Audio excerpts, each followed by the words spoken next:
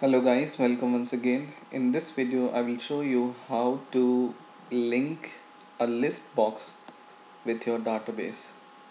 So let's see how can we do that. Go to your toolbox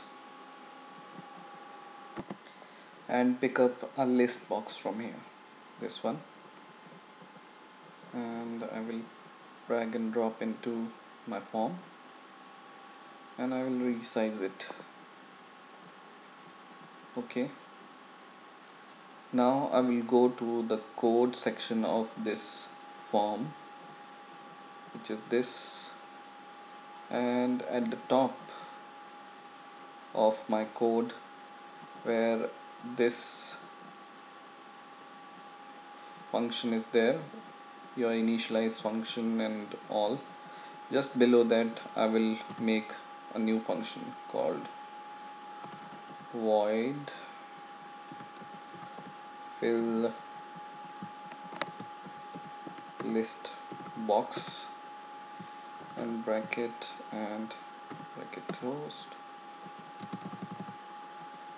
and in here I will write the code for the list box. Now if you followed my 10th video in which I have shown you how to link a combo box with your database and how to populate your combo box with your database,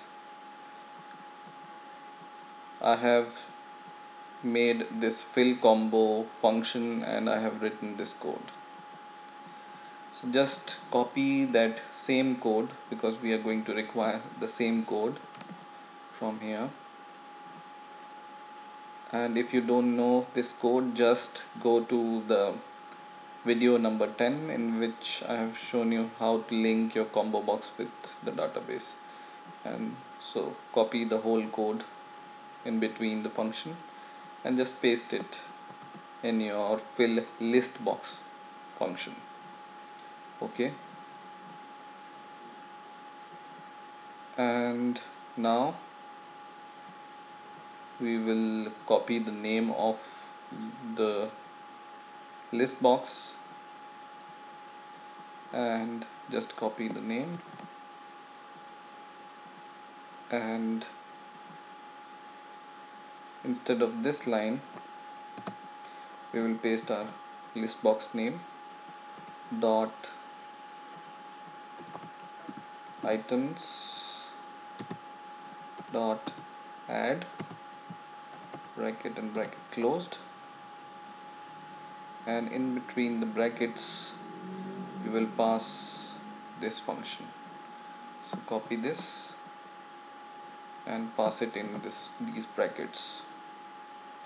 Okay, so what this code will do is it will take the names from your database and place it into the string variable, and which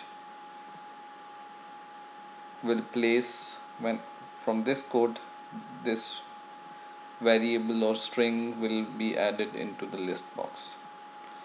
So if you want to copy the code, you can just copy the code, this one, pause the video and copy the code. And now what I will do is I will just copy this fill combo function and call it inside my main function or main class where my initialize component function is there.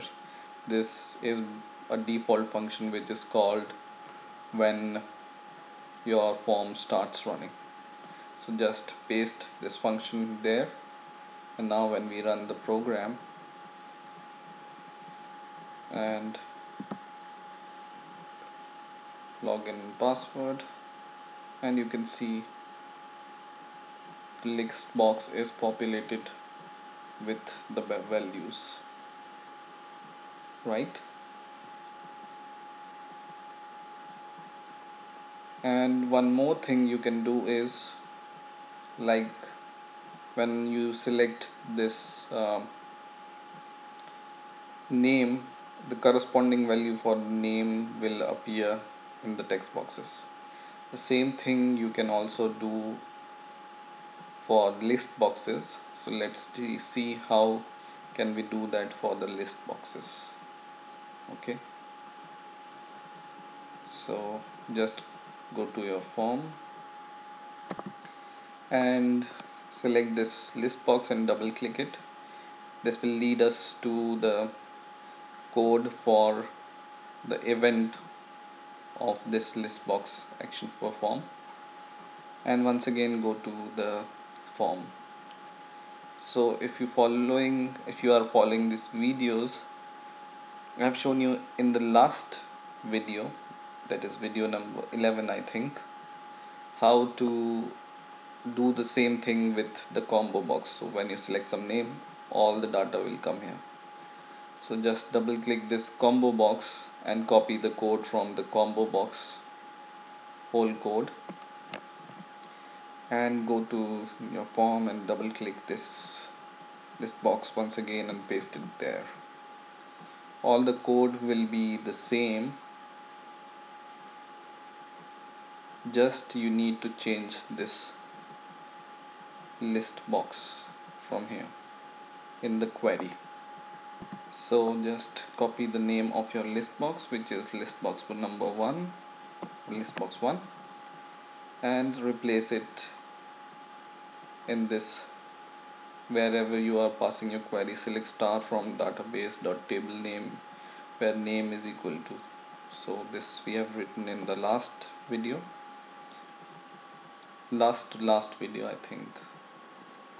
So just see where I have taken the values from the combo box and showing the corresponding values.